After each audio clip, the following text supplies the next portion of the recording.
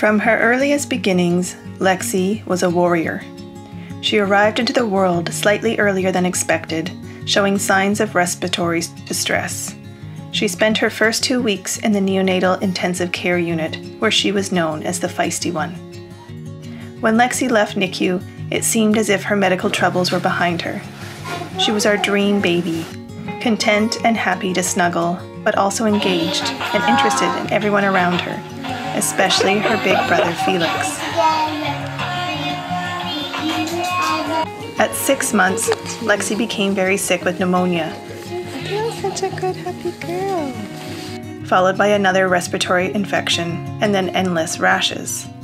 The rashes were assumed to be food allergies, but that did not sit well with me. The specialist did not take her symptoms too seriously, so I did my own research and started paying more attention to other symptoms that had not been noticed. We took Lexi back to our family doctor, and she agreed that this was serious. Our memories of Lexi's first birthday were not of cupcakes and celebrations. It was the day we first learned that our little girl was suffering from juvenile arthritis. We learned that our daughter was suffering excruciating pain and that the reason she didn't crawl or walk was because of the pain in her joints. The anguish we felt at the moment is indescribable. The years that followed were a dark period for us. The worry was relentless and the fear for her future was overbearing. We became medical researchers and developed networks with specialists and parents dealing with juvenile arthritis. With the help of steroids, Lexi took her first steps. She was a completely different kid. We were warned of all the terrible side effects of the steroids, but really, it was the only option. Without the steroids, she couldn't move properly. The plan was to move her to a safer medication, but every time we had to reduce the steroids, the inflammation would come back. We constantly questioned her diagnosis and always worried that there was something else going on. You're brave. You're so brave. She realized that she had pains that others didn't. It broke my heart as she started to point to my joints and asking if they were owies too, and have to explain in 2-year-old language that my joints didn't have owies like hers. Of course, I would have done anything to take those owies for her. People she met were initially captivated by Lexi's stunning eyes and her bright smile. Was beautiful. But she was far more than just that. Where did you get a jar of peas from in the hospital? That's what I'm wondering. Where did they come from? Are you growing them somewhere? Have you got a pea tree somewhere? No? Even as a toddler, she engaged with people in ways that surprised them. She would cooperate with doctors in the most unusual ways as they prodded and poked her, with all the painful eye drops, the needles, the procedures, and all the awful tasting medicines. This will change when she gets older, they told us, but it never did. So what do you think about the ladies at the hospital? Pretty good though. They're good. They always let me maybe sometimes pick 2 stickles because I've been so brave about it. Just after Lexi turned 2, she started a new biologic and a new rash appeared. We were very concerned, but our concerns were dismissed with the focus being on her swollen joints. But we persisted, and 6 months later, we received a referral to a dermatologist at BC Children's Hospital. Just before her 3rd birthday, we received a call. Standing alone in the parking lot, I heard the crushing news that Lexi had a mutation of her NOD2 gene, an autoinflammatory condition called Blau syndrome, with only 200 reported cases in the world. Our geneticist advised us to become the experts on Blau syndrome, and that is exactly what we did. But after a couple of years, we were drowning in responsibilities as parents, caregivers, therapists, nutritionists, medical researchers, funders, and advocates, while attending multiple appointments each week and finding it impossible to make a significant impact with such limited resources. We knew we needed support and that we could never find a cure without collaboration. So it was then, as a family, that we started the Cure Blau Foundation, with Lexi as our inspiration and original founder. Lexi was committed to become the face for Blau syndrome in order to raise awareness for a condition that most doctors had never heard of, so that it might lead to a cure, or at least an effective treatment. She started a social media presence called Me, My Dad, and Blau, and she shared the ups and downs of her journey through videos and pictures. Hey Lexi, what have you been doing today? Fasting. Fasting. Why have you been fasting? Because I'm going into MRI. An MRI? What's that? It's something that takes pictures of your brain. Picture.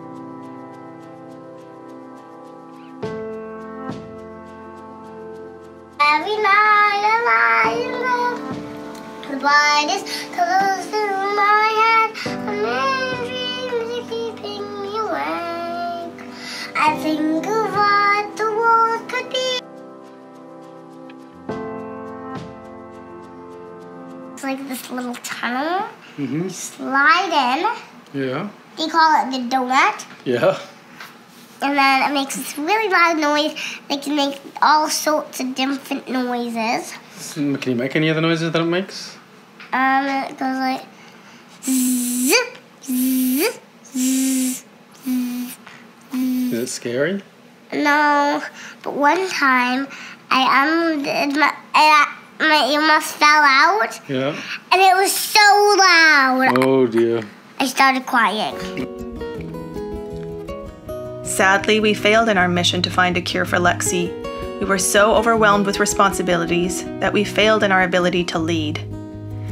We hoped that starting a foundation would alleviate some of the pressure we felt by sharing the burden with others. However, the end result was that we added significantly to our existing responsibilities and still struggled to find people to help. We entered the world of running a nonprofit, putting together a board, and all the administrative tasks that come with running a nonprofit. We were so worried about losing Lexi, and we thought we were taking all the right precautions for her, but the medical system failed her. Just before her 7th birthday, Lexi lost her life. It was sudden and unexpected, and it should have been prevented. When I started this filmmaking journey, I hoped that our story would help others with Blau syndrome, but I realized that the problem is so much bigger than that. There are 7,000 rare diseases and hundreds of millions of children living with a rare diagnosis. 3 out of 10 will not live to see their 5th birthday. The families in this documentary have different conditions, but we share a similar journey, and there are millions more like us. This is our call to action. We cannot change the future of rare diseases without your help.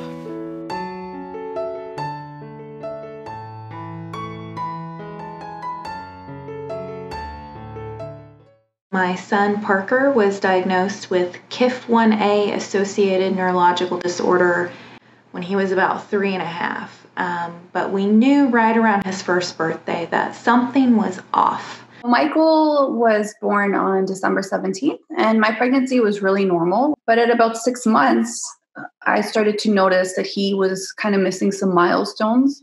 So I said to Terry, I think there's something up. Let's just go see the doctors. Initially, they thought maybe he had just microcephaly, or maybe they thought he just had a small head.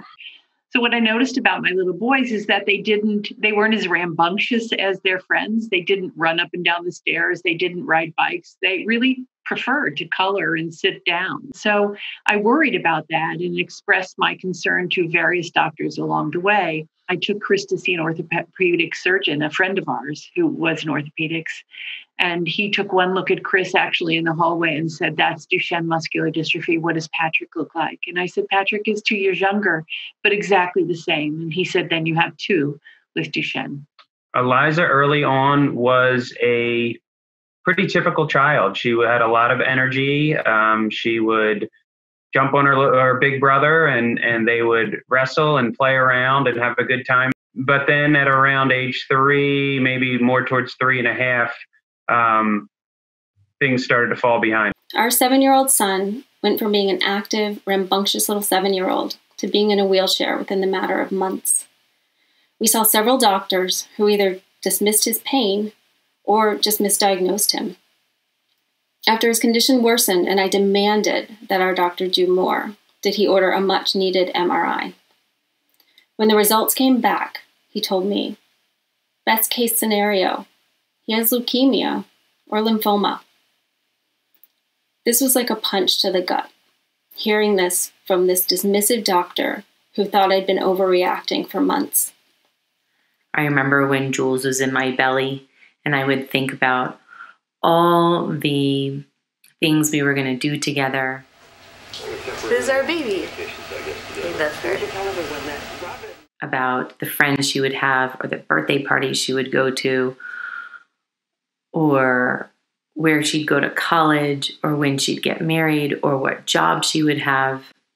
And what we learned when she was born was sometimes babies that seem healthy at birth sometimes have genetic mutations that are lurking, that are going to change their lives forever.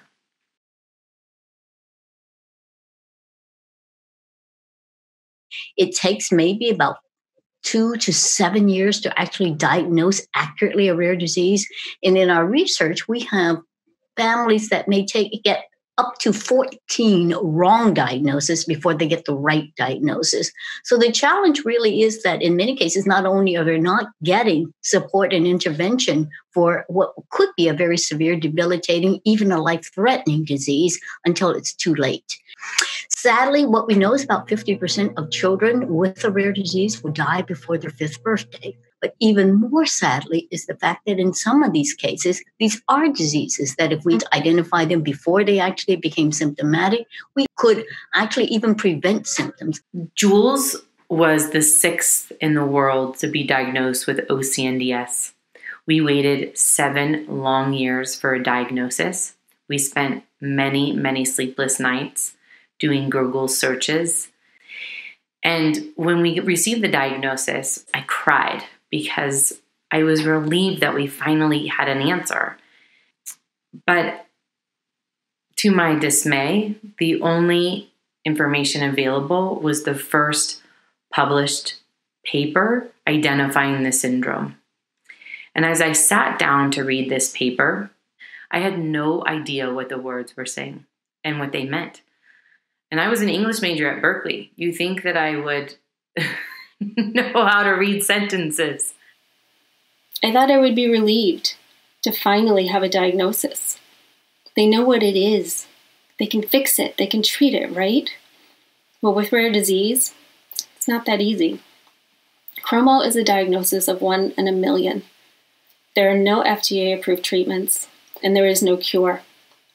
So sitting in that doctor's office that day, thinking we were nearing the end of this horrible journey, we quickly realized it was only just the beginning. I got a text from the doctor's office and it said, come over here now, not good. And when we got there and found out the diagnosis, we were told Sanfilippo syndrome. It's often likened to a childhood Alzheimer's. I was really in shock. I mean, to be told that your child has a rapidly degenerative and fatal disease with no cure, no treatment. I didn't know what to do, but my mind was spinning. And I remember hearing them say, that usually children pass away in their teens. Eliza was 3. So I was thinking during that, we've got time. We can do something. We're going to figure this out. She's only 3. We're going to figure this out.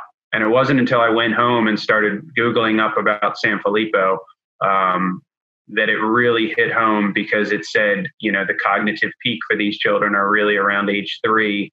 And after that, it's all downhill. We saw the same neurologist for 2 years, and eventually he just said, I don't need to see you in the office anymore. I think Parker is fine, and there's really no reason for you to come back. And at the time, Parker was 3, and he still wasn't walking. He couldn't stand on his own. He had very few words. We were relying on some sign language, some very simple sign language to help him communicate. So eventually we saw a second neurologist out of network, and he recommended genetic testing. At the time, the diagnosis of Duchenne was made by a 3-day in-house. You were admitted as a patient. They did all these ridiculous tests to get yourself to the same diagnosis you had when you walked in the door. And I remember I was sitting in this darkened room and I just had my head down, and this person came in, this physician came in, and she said to me, so what are you thinking about? And I said, I'm praying for a cure or a treatment. And she said to me, you know what? You're going to need some medical help because there isn't any. And the sooner you get that into your head, the better you're going to be. You know, even to this day, I still remember that. And the first thing is to me, right? But the more important issue is my sons were in that bed and they were right there listening at 4 and 6 years old. And she was delivering a message to them that was totally inappropriate. There was a time when a doctor said, you know, if you would have known earlier, you could have aborted one of the boys. And I just remember grabbing him by his tie and saying, no, that's not what I would have done. And you aren't here to judge what should be done. It's really difficult, you know, to raise children in general. But then when you throw in a rare diagnosis, there's like a sadness.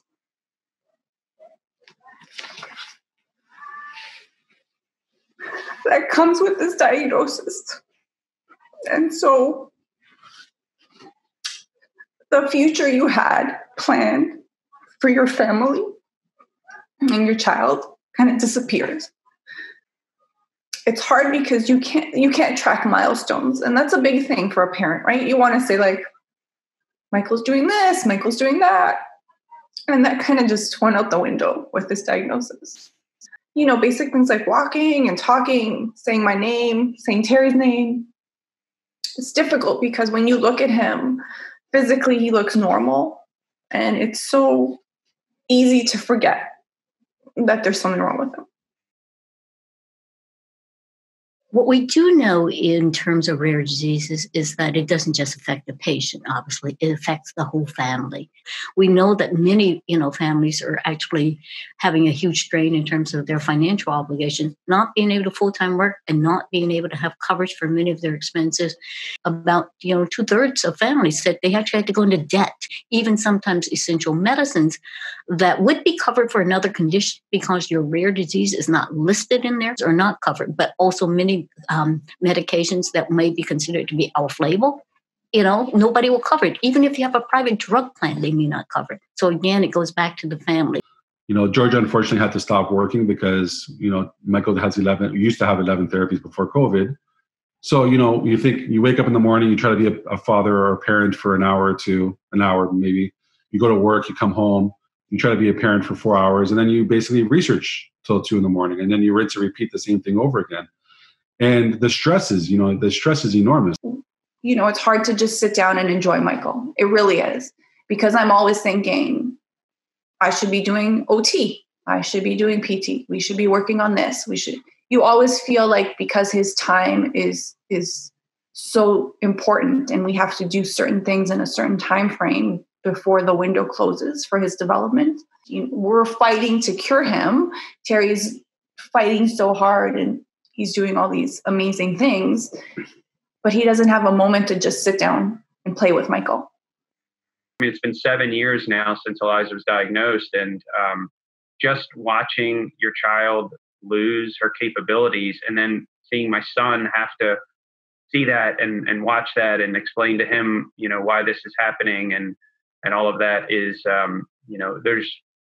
once you're diagnosed with Sanfilippo, your child there's this dark cloud that is always hanging over your head because every second this disease is working on these children's brains and they are going backwards. One of the examples I always use with Eliza is, she would sing Twinkle, Twinkle, Little Star the entire song through when she was age 3. By 4.5, she was singing the first line. And then 6 months later, it was just Twinkle, Twinkle. And then a few months later, it was the letter T. And then it was nothing. As a parent of a rare disease child, you may feel alone and scared, always second-guessing yourself. While we met many wonderful doctors, we were oftentimes met with skepticism and a complete lack of empathy. It shouldn't be this way. More support, more understanding, more caring is needed for these families. We have a lot of diseases and we have a small number of patients with the diseases. So a lot of these diseases are not very well understood. So it's the patients and the parents who have that specialized knowledge of the disease. And you really can't do research on that disease or develop a treatment without understanding what it is about that disease, what are the symptoms, what are the presentations, and importantly, what is it that matters to people?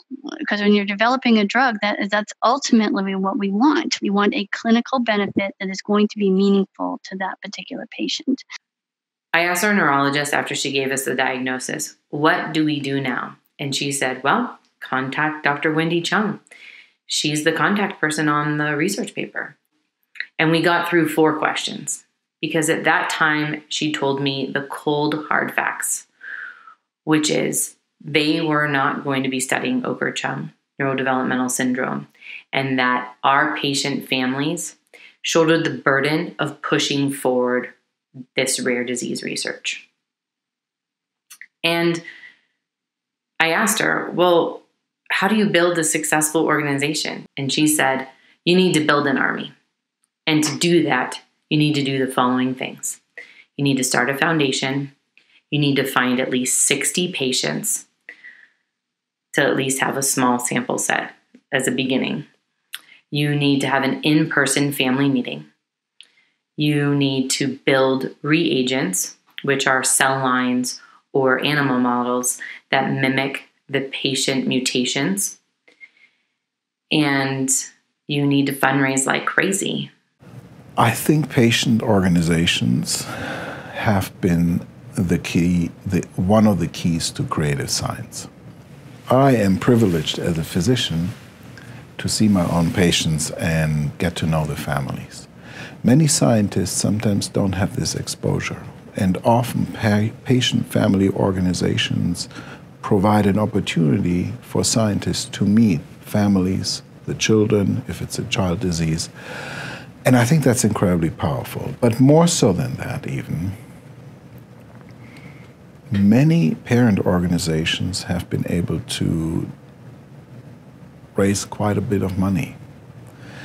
And while there are always scientific advisory boards and review criteria set up to decide who to support, patient organizations tend to be more open to what I want to call the crazy creative idea. When you go to CHR or NIH grants, you have to have a fairly well-developed and supported hypothesis. So often a whole chunk of research has to be done before you even apply and or are competitive for a grant like this. Patient organizations help you to get that piece of research done. And specifically over the last few years, I think that has been almost like a game changer to me. When you have a catastrophic diagnosis, family members and friends who are kind, caring people don't know what to do. And they certainly aren't going to, you become an expert by definition, both in the symptoms and the research, whatever's known or unknown about this disease, right? You're talking about it 24/7, and everything you do is impacted by that disease and that diagnosis and what you need to do and what this child's needs are. That is one certain reason to start. The other reason to start an advocacy organization is by doing something, you're empowered. The rare disease advocacy organizations are the backbone of basic research into rare and ultra-rare diseases. Because in these particular rare and ultra-rare diseases, there aren't opportunities for NIH or other investors, or certainly for industry, to become involved unless you have basic data, unless the disease is characterized, connected to clinical symptoms, unless something's known, right? So without that, you're not going anywhere. It became quickly apparent that, to really move the needle, millions was needed to fund, not just one clinical trial, but if you wanted to fund several to try to get them up and running. So we, within a couple of months, we got our foundation paperwork together and became Cure Sanfilippo Foundation. And really, we started with our personal story of my daughter, Eliza, and our family. This videographer came to our house. His name was Ben Von Wong, and made a video. And that video ended up being released. And within 15 days, it raised $500,000. Within the end of the month, it went to $1 million. It was the first ever GoFundMe campaign to raise $1 million. It was also the first ever GoFundMe campaign to raise $2 million. It put us on the Doctor's TV show, Inside Edition, the Today Show. And this was this is only 6 months after we were diagnosed. When we were at the hospital and the doctors told us that there is no treatment, there's no options for any therapy, it was something that we just could not live with. I couldn't live with the fact that there is nothing that can be done. So we began this journey as two parents trying to find a cure or a treatment. And we were fortunate enough to have amazing people help us along this journey. And that led into raising funds, starting an advocacy group, and all the things you would think that you need to do to get to a treatment. And it's been a very hard road. But that's the only way right now for an ultra rare disease or a rare disease under, say, 500 patients or 1,000 patients worldwide to get to a treatment. There is no other path, unfortunately, right now. After years of working within the biomedical research community and witnessing how this dysfunctional system often fails rare disease families like ours, we decided to act. We co-founded the Chroma Foundation 2 years ago with the hopes of building a patient-driven collaborative research network. Luckily, at the same time, the Chan Zuckerberg Initiative was launching its Rare as One network program, doing something very similar, having the patients take charge, having the patients really drive this research forward. We applied to the program and were so grateful when we were accepted this year. Not only did they give us $450,000 to help us build our research network, they are also providing training and tools and mentorship, invaluable things that we need as we go along this journey. None of us are professional nonprofit leaders. We just kind of fell into this because our children became sick and we needed to act. The patient community and the scientific community, we all have to come to the table together because that's the most efficient path to treatment. As a parent, I may not know how to sequence a genome. I have no idea how to run an experiment to tell you whether Parker's mutation is a gain of function or a loss of function, but I know how KIF1A impacts his daily life, and I know what meaningful treatment would look like for Parker. Patient organizations are actually the backbone of the patient community. It's one thing for patients to be experts and parents to be experts, but it makes a huge difference if you're actually networked. And what we have had are tremendous examples in terms of how patients have actually not only been able to change the trajectory of diagnosis and treatment for themselves and their family, but also make a huge impact in terms of treatments for other families, but as importantly, to change policies, to change practices, within the system. And what we've seen is patients and parents that have continued to press the research agenda. I would say, honestly, if it weren't for the patients and the parents who not only kind of get involved in terms of helping drive the research, developing what are legitimate patient outcome measures, raising tremendous amounts of money to fund the research and to continue to press it forward, we would not be where we are today. And that is almost ready to have these breakthrough therapies.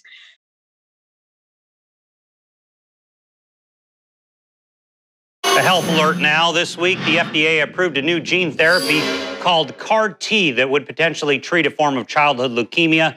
Potential breakthrough for parents and doctors everywhere. Check out Novartis. The FDA just approving Novartis' gene therapy for the rare and devastating childhood disease spinal muscular atrophy. Watch gene therapy for Parkinson's disease. A new British study describes a potentially groundbreaking treatment.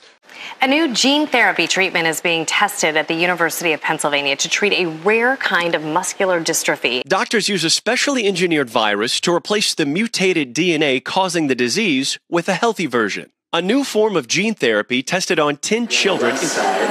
Last March, he was the first person in the United States to receive an FDA-approved gene therapy. A new drug, Luxturna, was injected into his eye to replace genes he was missing. Jack's vision improved dramatically. We have 3 different programs, but the main one that we're working on is the gene therapy. And as it stands right now, when you talk about gene therapy, what that is we're taking a virus, the common cold virus called the adenovirus, and we're taking Michael's gene and we're putting it inside that virus. And then what they do is they inject it into Michael's body. It goes into his brain, And the gene that he's missing gets replaced by this new gene. And then it activates this protein that he's missing because of that missing gene.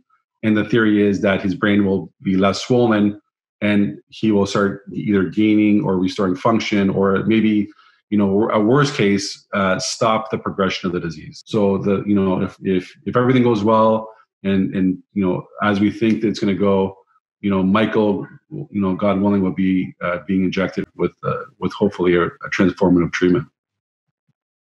In most tertiary or quaternary care children's hospitals, the majority of children who are requiring care in these hospitals have an underlying genetic disease. Through technologies like whole genome sequencing, we are now able to more and more establish diagnoses in patients that we didn't even have a diagnosis many, many years ago. Once you know what that diagnosis is, then you can think about, okay, so how in theory could we think about fixing whatever mutation we find in these kids?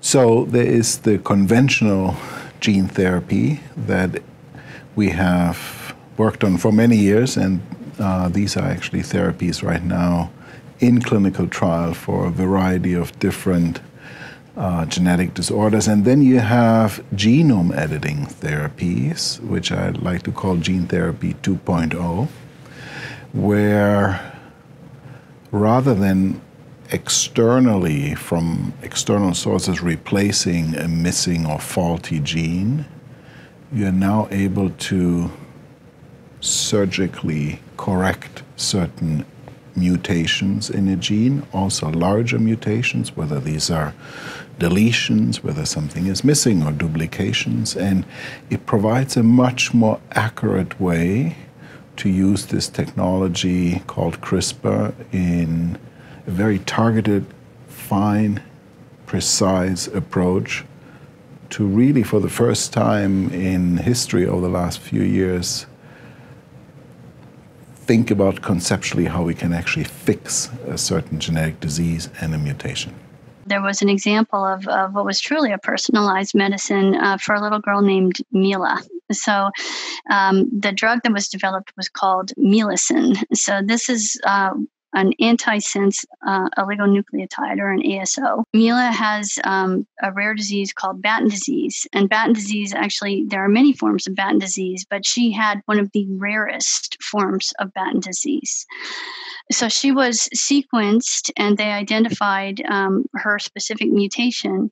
And her mother, in collaboration with a researcher at Boston Children's Hospital named Tim Yu, they developed an antisense oligonucleotide specific to Mila's mutation. Children that have Batten disease basically have epilepsy, Parkinson's, blindness, dementia all together. No cure, no treatment. No child has ever lived. My wife and I were sitting around the kitchen table, and she turned to me and said, "Hey, Tim, have you seen this?" And she showed me this post on Facebook about a young family in Colorado that was looking for help. And they needed the expertise of someone who could do whole genome sequencing to help solve a genetic puzzle. Dr. Yu called me and said, I saw your post. I work at Boston Children's Hospital, and I'm going to help you. I mean, it's really just an incredible example of, Mila's mom, Mila's mom, and what she did, and working with Tim Yu, who is just, a wonderful person and doctor to try to help. I've been working in the field of stem cell gene therapy really my whole career. I started as a fellow at the NIH in the lab of Mike Blaze, right when they were starting to work on gene therapy for ADA SCID. And I've worked on that my whole career.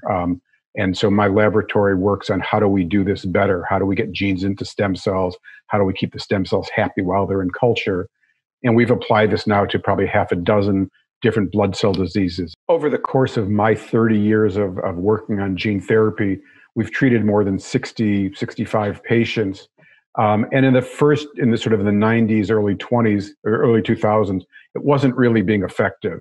And then as we got better with culturing their stem cells and getting the virus to go into more of the cells, it started working.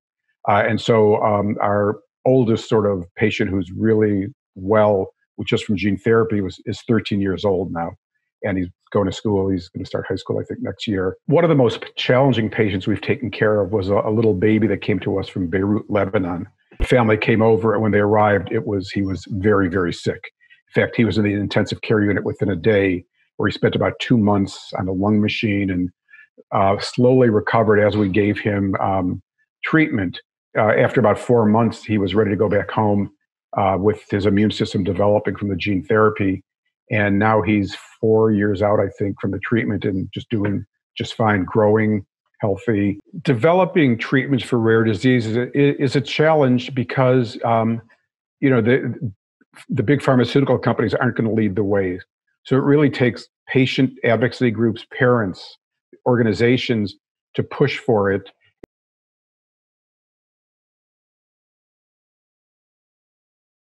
The biggest challenge facing the rare disease community is that, in fact, we do not have an integrated, comprehensive approach to rare diseases.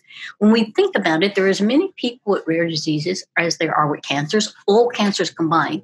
There are more people with rare diseases than there are people with diabetes. There are more people with rare diseases than are with serious heart diseases, and about as many people with rare diseases as there are with mental health conditions. Yet for each of those other conditions, we do have comprehensive strategies. We have strategies that also integrate across different domains, and yet with rare diseases, we do not. I think the story is we need help. We talk about, the journey that we were on. We've had no help from anybody in the government, right? We've had amazing people step up, individuals, but we've had no help. And to be left on our own is a very scary thing. And I think if we had help, like help us get to a doctor that can help us inject our children, help us get to a clinical trial without spending $250,000 a child, help us do the toxicology to prove it's safe. We're committed. We're doing this. This is happening. And we would just love any support that we can get because, one family pushing a disease forward is an impossible task. So there are many ways to help. And in fact, for rare disease research, all of the history of rare disease research is actually patients and parents getting involved and moving things forward, either in large ways or small ways, but all of rare diseases.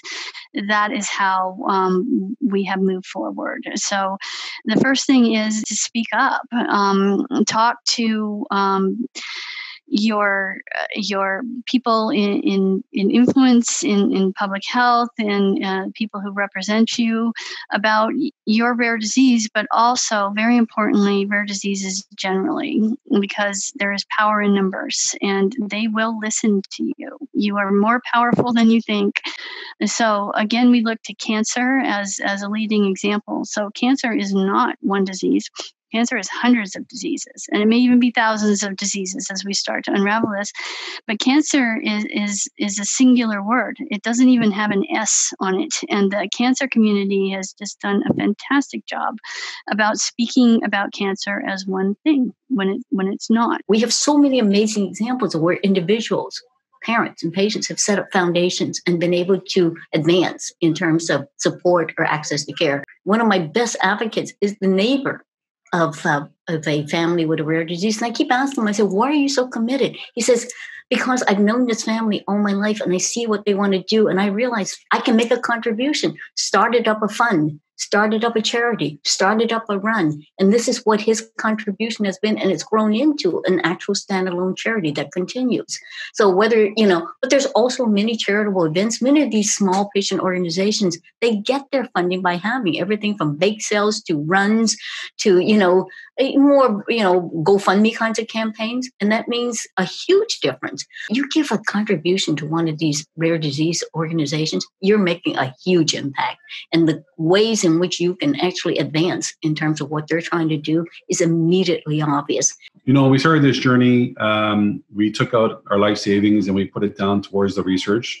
And it was scary because we're like, how are we going to fund $3 million when we could barely afford $50,000 that we initially started this research? And, I told one of our neighbors told this amazing guy, Bob, and then this journey just started. And, that same day, this amazing guy that goes around and collects bottles in the community and donates it to baseball teams brought over, you know, an envelope with money and said, "This is one of many," you know. And from there, a month later, we had gathering at a beer works, and then after that, we had barbecues and lemonade stands and galas and bake sales and golf tournaments. We had bowl-a-thon. Yeah, just the community, the churches started, you know, collecting baskets for Michael. And, you know, we were fortunate enough to have 1.5 million donated to us from 9,000, almost 10,000 donations. And you think how blessed we are to have so many amazing people help us. And a lot of times we had no idea. They would just, you know, set up a barbecue down the street and you know, start raising money for Michael, or a lemonade stand. And we would see the pictures after the fact. Sometimes people don't understand that it's the little things that really count. You know, there was a lady in our community that thought, what a good idea it would be if I handed out mason jars to all the people in our neighborhood. Whoever wanted a mason jar could come grab one. The point was they were supposed to put in their loose change throughout the month or the year or the day or whatever it was, and then eventually hand it over to us, which is adorable because it's all these little kids coming to our door and dropping off a mason jar for Michael, full of like their tooth fairy money, their bake sale money. Just so cute. So heartwarming to see how much little kids care. Every rare disease organization is looking for recruits to make their army bigger and stronger. You have the ability to help accelerate rare disease research. Even something as small as liking or sharing content on Facebook from a rare disease organization can make a difference. I connected originally with the Incurable Foundation through Facebook, of all things. I was on there just doing my normal tour of family pictures, and I noticed an old friend of mine, her daughter was suffering from an unknown illness, and she described it briefly on Facebook, and I read it, and I thought instantly, this sounds just like Blouse syndrome. So I private messaged her, and I said, is there anything I can do to help? Like, I study Blouse syndrome. And she was very enthusiastic, and that led to a lot of conversations. But what she also did was, the end of that day, she forwarded me a link from the Incurable Syndrome Foundation. That was the Lexi's birthday campaign, and they wanted a certain amount of likes. And so, of course, I liked it, and then I took time to go on the website, and the rest is really history, because as soon as I was on that site, I knew. On December 16th, my sister Lexi should be turning 7, but she won't turn 7 because a month ago, she lost her life to a rare disease called Blouse syndrome.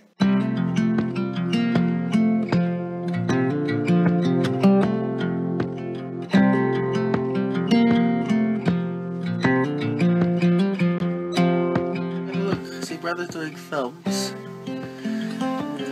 You're kind of doing something different. She's doing her muscles. Oh, she's doing muscles. You're right. She's doing her muscles. Yeah, pound. She pounded it, didn't she? Yeah, good boy. Good girl. I'm proud of you. Hey, Nat. Oh, she did it. She did it? High five.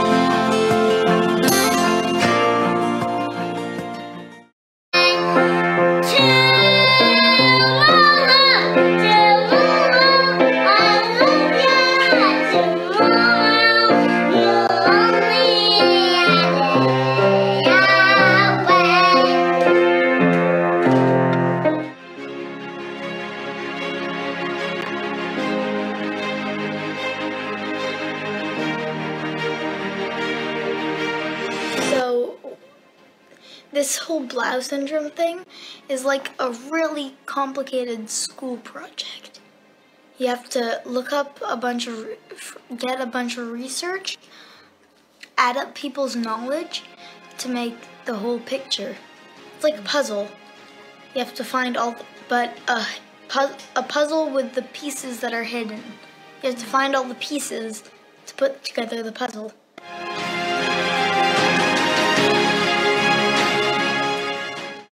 So think of the human body as like a computer. It can only have ones and zeros, but if you add 2 in there, everything can go wrong. So if you add a 2 in the computer, then the computer could get something like Blau syndrome. Mm-hmm. So if you can delete the wrong letter or number and add the correct one, Blau syndrome could be cured. Daddy, there's a lot of people who want to help us cure Blau syndrome, isn't there? And I'm not going to stop until we find a cure. We're not.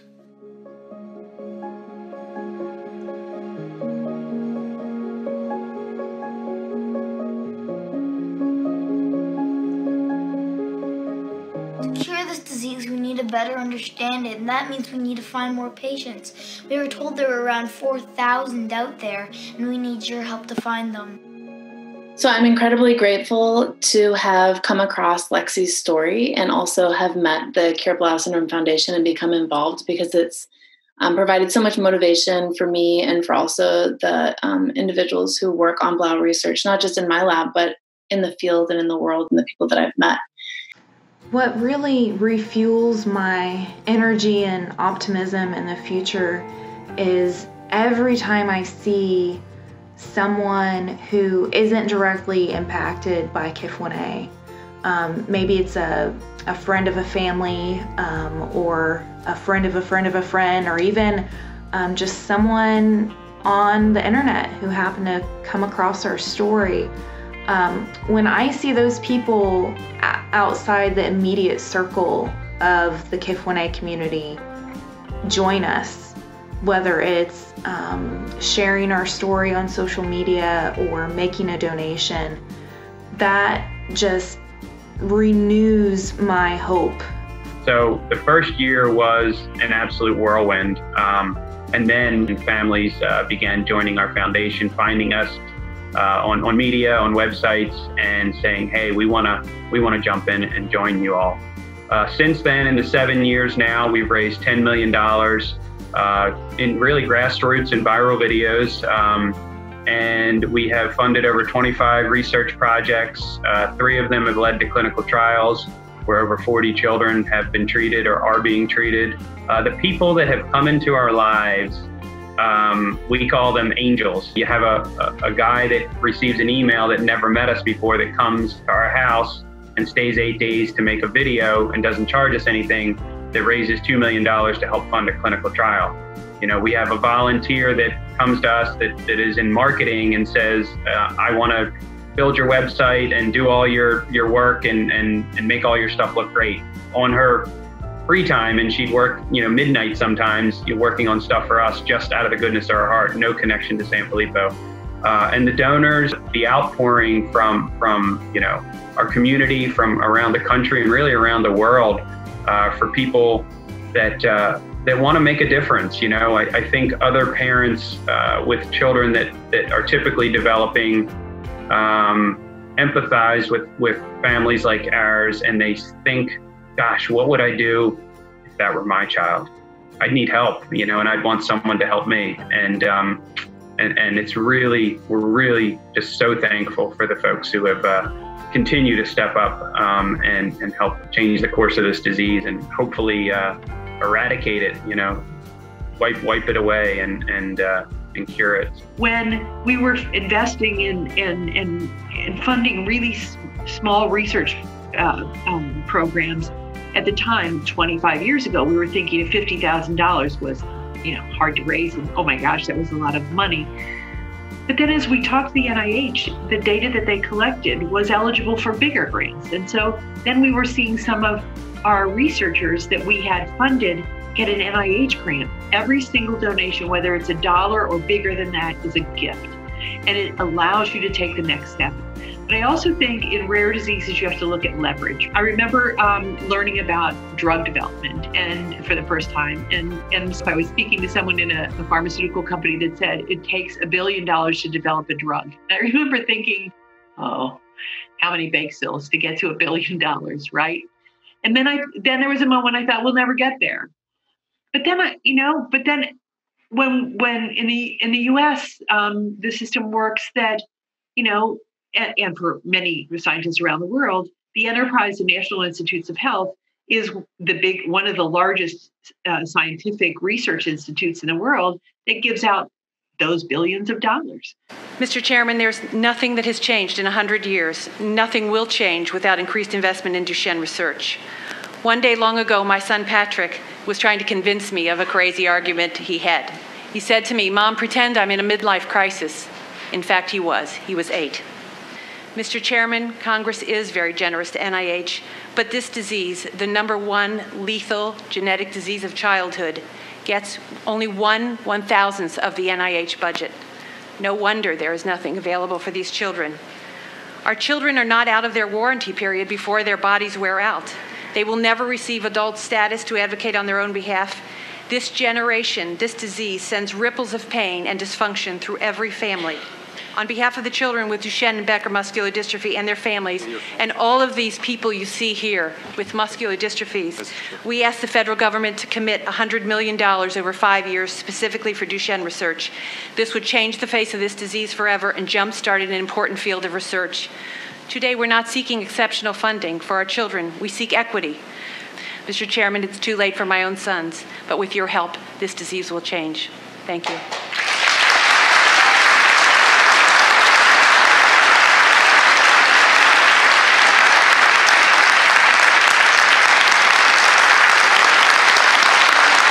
So it's like a snowball going down a mountain, right? You start with this little snowball and think it can't do anything. But by the time it rolls down that mountain, it's bigger because you've leveraged interest, you've leveraged people.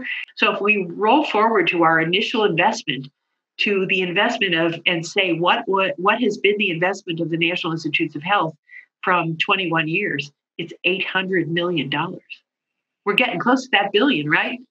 Costs about $1 billion to develop a drug. Well, you don't have to raise $1 billion. You can raise a much smaller amount of money that can have a real impact. It doesn't take a lot of money to start a registry if one doesn't exist, or work with your researchers, find out what they need. For example, helping to fund a postdoc or a fellow within someone's lab.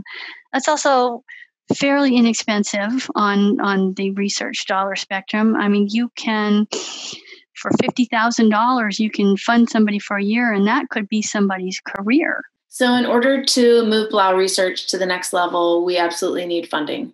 And so the ultimate goal is to get funding through a larger funding organization, kind of like the National Institutes for Health. And to do this, we need preliminary data. And to get preliminary data, we just need small amounts of seed funding that can range anywhere from $10,000 to $50,000. And what seed funding can do is not only provide money to perform preliminary experiments, but also it validates the questions that we're asking to other people and showing that people will pay for those experiments to be done. The fundraising done by parent organizations is really critical, especially in the early phase of a project. For example, to fund a postdoctoral fellow to spend 2 years working on that disease can make a huge difference. And one person working on it can really lay the groundwork for the project. Once there's sort of proof of principle to take it to the clinic, it's sort of an order of magnitude more expensive. And then it takes NIH dollars or a millionaire philanthropist or a larger fundraising to do all the work you need to show the FDA this should be safe and there's evidence that it could be effective in patients before you do the first in human studies. But the initial seeds are planted by that, the small grant to a lab that gives them the money to work on the disease.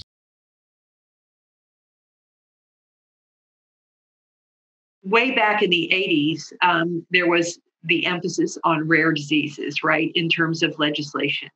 to basically acknowledge that they asked. And the rare disease legislation, even in the US and then across the world, provided incentives for companies to develop therapies. That was the legislation, the Orphan Drug Act, right? And that's still true today. So in those early beginnings of saying, acknowledge that rare diseases are equally as important as what we knew then in terms of common diseases, I think without an advocacy movement, we'd be back in the Middle Ages with people actually treating common diseases, heart disease, cancers, ineffectively. Because I think rare diseases have paved the way for us to better understand pathways, for us to look at research in different ways. So rare disease research can contribute to understanding and treating other health conditions. And there are many, many examples of this. So it is often these genetic disorders that teach us about what is normal human physiology and what happens when something is not going as expected. Familial hypercholesterolemia is a 1 in a million disease where people just have astronomically high cholesterol levels, and you actually see things like heart attacks and strokes in very young children.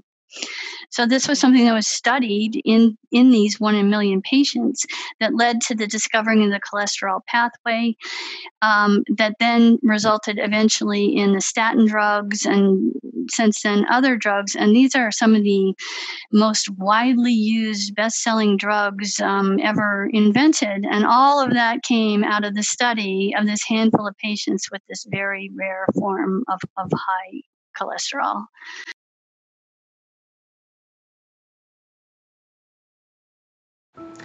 I think the biggest challenge of being a KIF1A parent is the uncertain future, especially with this being a degenerative disorder that changes over time. You know, we can try our hardest to deal with today's challenges head on, but when we have no idea what's coming down the line in the future, what symptoms our kids might develop, what skills they might lose, that's terrifying.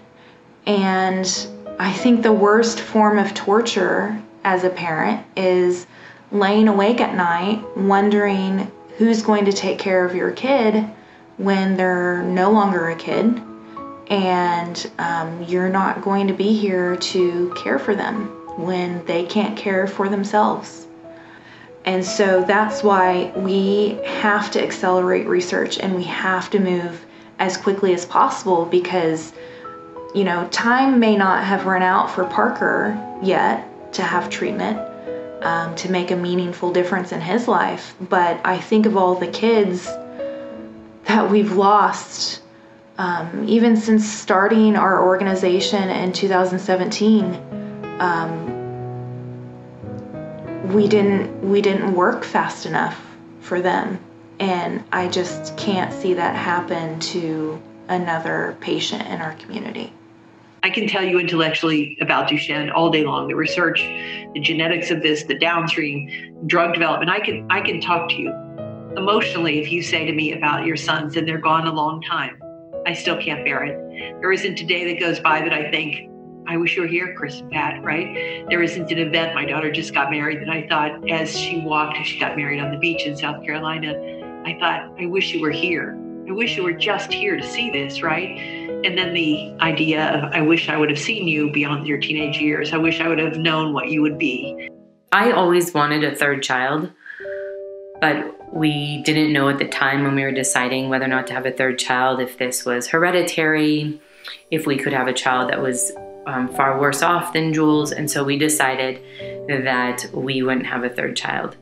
And I really believe that all these families that have welcomed me into their homes and into their arms and into their hearts, their children are like my third child.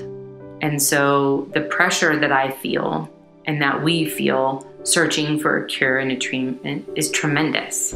Our ultimate goal is obviously newborn screening and a proven FDA available treatment that hopefully will stop this toxic storage build up from really ever happening.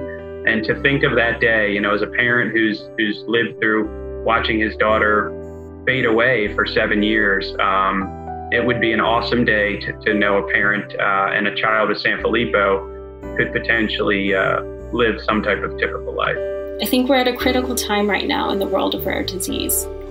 Over the past 4 years, I've seen the rise in patient-led advocacy and patient-led research really having it take hold.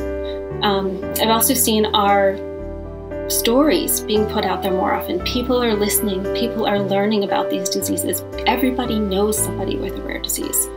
I have hope that this will help and that what we're doing is really going to drive the research and understanding forward and really not only help our disease, but help a ton of other families who are also going through this horrible journey. Yeah, you're having a tough day and you're like, you think you can't do something, and then you pull into your street and you see 50 or 100 signs that say Cure SPG 50. It motivates you to continue. I think we have to tell high school students what kind of cool research can be done these days and increase the pipeline of people who are interested in science who want to be part of this journey. When I went to medical school, if someone would have told me back then, one day you can even begin to think about how to fix and correct a genetic mutation, I would have thought, wow, that's crazy. The fact that we are now able to even do this kind of research and explore opportunities how to actually correct a faulty mutation in a patient is still breathtaking to me, although it's been already, 6 years, 7 years. I am in this field and stay in advocacy because, first of all, Duchenne muscular dystrophy is a disease I really hate. Perhaps it's a get-even strategy. You take my sons, you have me forever fighting against you. But I also think that we're on the brink of some really incredible opportunities for patients. We are looking at newborn screening to diagnose as early as possible in the newborn stage. We're looking at genetic therapies that have potential, and we have a community that's empowered. And I think hope is here, and it's here to stay. We live in an age of unprecedented opportunities to turn scientific discoveries into better treatments for rare diseases. 10 years from now, it is not unrealistic to think that these genetic diseases could be cured with a genetic therapy. But for that to happen, we need funding. And we need policies and frameworks that support rare disease research and development. The rare disease community is the most underserved population in the medical system. There are 400 million people living with a rare diagnosis. There are 7,000 rare diseases, and less than 5% have an effective treatment. This is not acceptable. Lexi's brother Felix once told her, "One day I'm going to be a scientist, and I'm going to find a cure for you. And when I find that cure, you are never going to hurt again, and Mom and Dad are never going to be sad again. It's going to be a day that we all treasure." We ran out of time for Lexi, but we haven't given up on our commitment to her and to the millions of kids that are like her. We can't do this without help. Every voice matters, every dollar matters, and together we can turn hope into action so that every kid with a rare disease can have access to the effective treatment that they need. This is a love song from my heart to yours. This is a love song from my heart to yours. It may come gently or crash like the sea. It may come gently or crash like the sea. This is a love song from